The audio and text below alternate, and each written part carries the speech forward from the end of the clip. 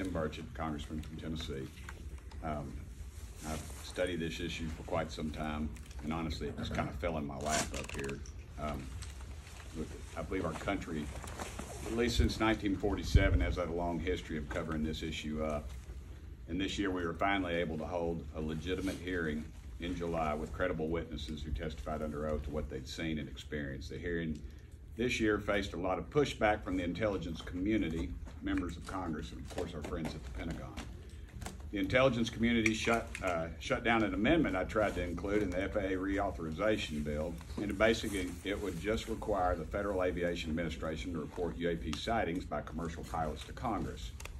I was told by the whip that bill was killed by the intelligence community, and I corrected him and I said, "You mean the intelligence committee?" And he said, "No, the intelligence community." And as they say, when you're over the target, that's when you get the most fire. And it just, like I said, it would just require the FAA administration to report UAP sightings by commercial pilots to Congress. Again, they spend a whole hell of a lot of time and effort and money to tell us something exists that does not exist. And so, fortunately, another amendment I introduced this year, it was to increase transparency. And honestly, this is what this whole issue is about. It's about transparency.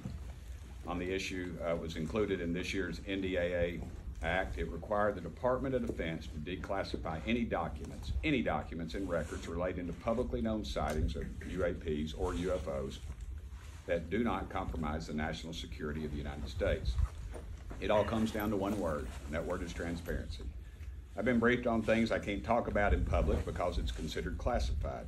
But why are we classifying so much about this, especially if the information doesn't jeopardize national security and we have departments telling us that they do not exist? We are here today to discuss that. I've got several other notes, but I'll skip over them because I know y'all probably want to hear from the folks behind me.